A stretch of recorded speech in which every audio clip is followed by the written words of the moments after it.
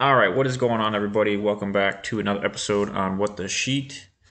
And in today's episode, I'm going to show you how I design stuff on SketchUp.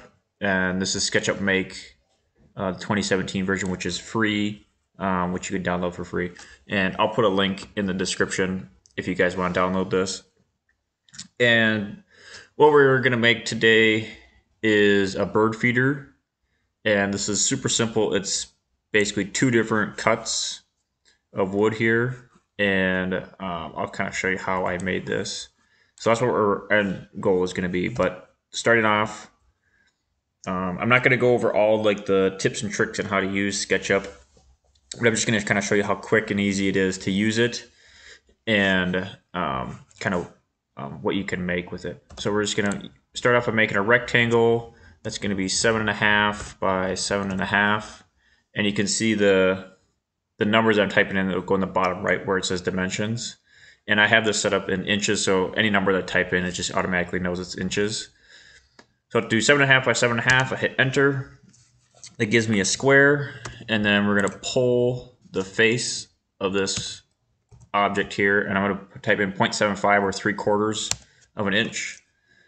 And then we're gonna make this a component, and that just means that this is its own kind of special item. And then I want to copy that, so I'm going to hit the control key, and that brings up the little first I'm going to hit move, and that brings up the little arrows, and then hitting control adds a little plus in the bottom corner, and that allows you to copy items. So now that we got that, this is going to be our base. And then to build the sides, what we're going to do is we'll come over here, and then we'll go back to building a rectangle, and we'll find the middle point, come over to this middle point, and in the bottom right you'll see that it says 7.5 again. I'll click there to lock in that point, and we'll come up, and then I'm going to do comma 10, so that gives me a 10-inch height, and that'll lock that in.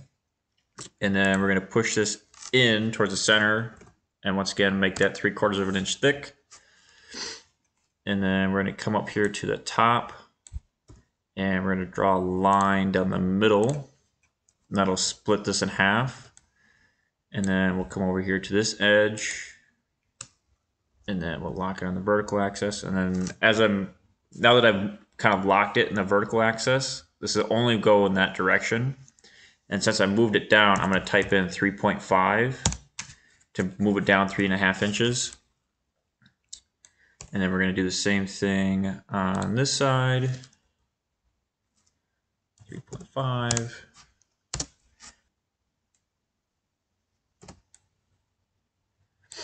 All right, so now that we got our side done, we'll do the same thing.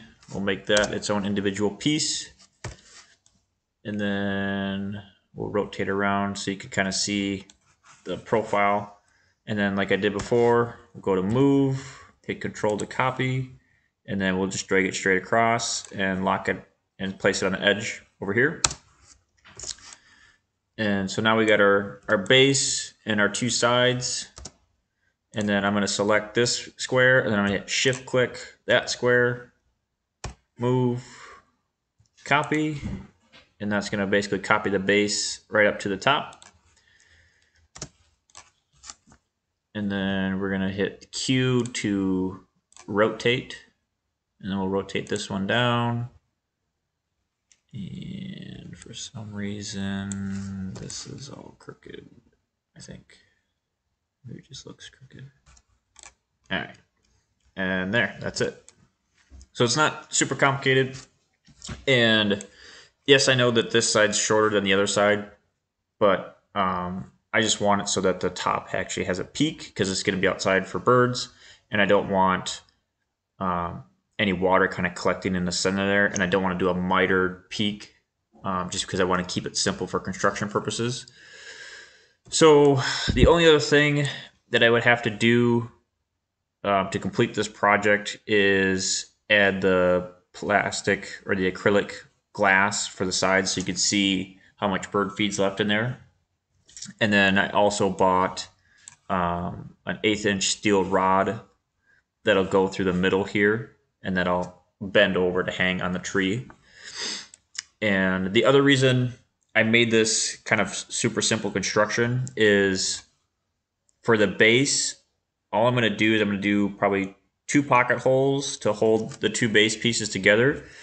And then I'll just screw probably 4 screws, 2 on each side from the bottom up into the sides here.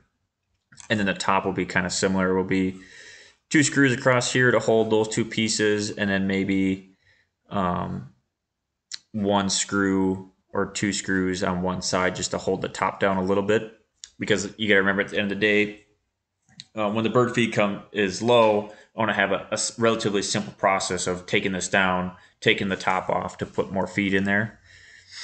But I also don't want it to be loose because I don't want the top to come flopping off or anything like that, or some squirrel to knock it off.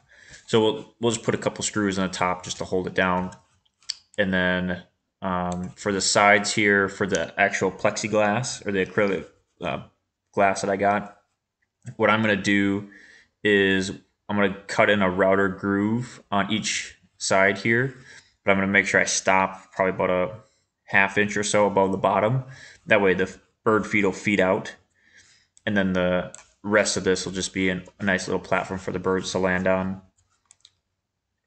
And then that should be pretty much all. So the plexiglass or the acrylic will just slide in on the grooves, so I don't have to do anything fancy for that. I could also just cut it and then screw it to the face here, but I think having it slid in on a little mitered groove will work a little bit better.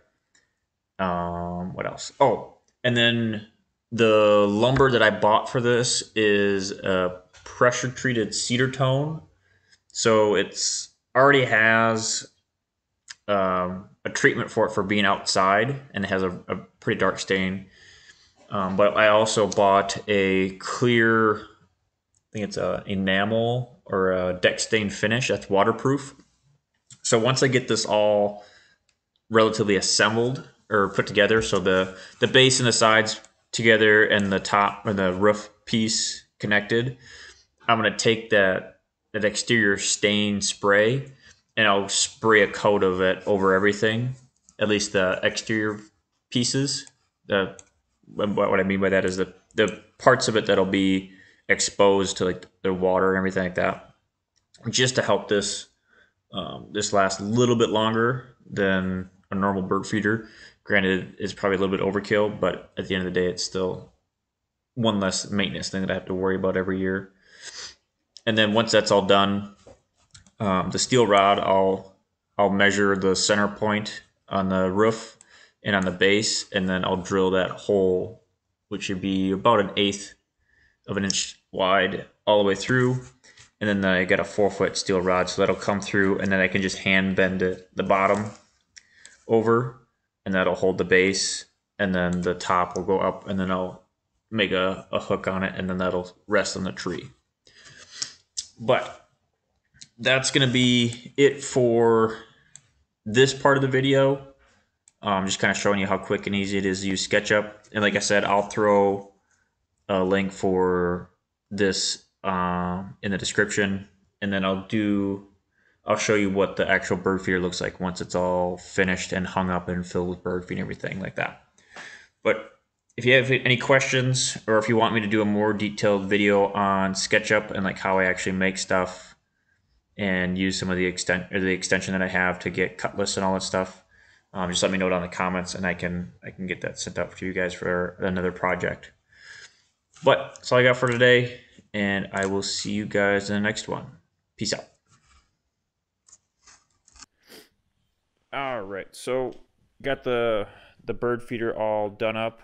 I had to replace the clear glass or acrylic sides with plywood, just because I was having issues trying to get it cut to the right size and getting it to fit right.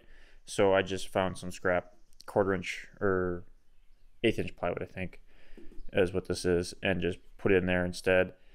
And it works the same. The only difference is I'll just have to keep an eye on this, like when I'm mowing the lawn and stuff like that, to make sure it's got a seed in it. But as you can see, I filled it up already. The birdseed's coming out like I want, and I'm actually using a mix of this. It's called Perfect Balance with Peanuts, Songbird Selection.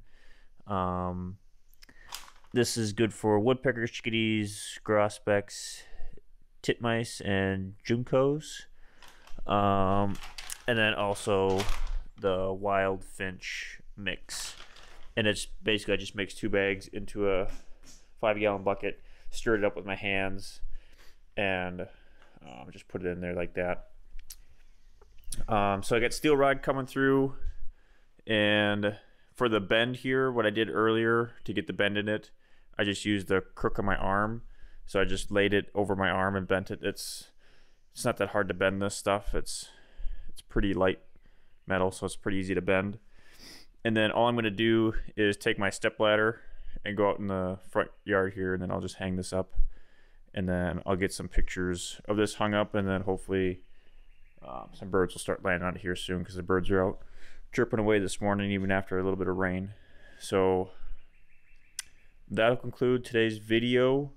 And like I said before, if you have any questions about SketchUp and want me to do a more in-depth video on SketchUp and kind of how I use it, and kind of go over all the little tricks that I use when I'm making stuff, or if you want me to make some other projects for the bird, like a birdhouse or a different bird feeder or something like that, just let me know in the comments and I will set it up.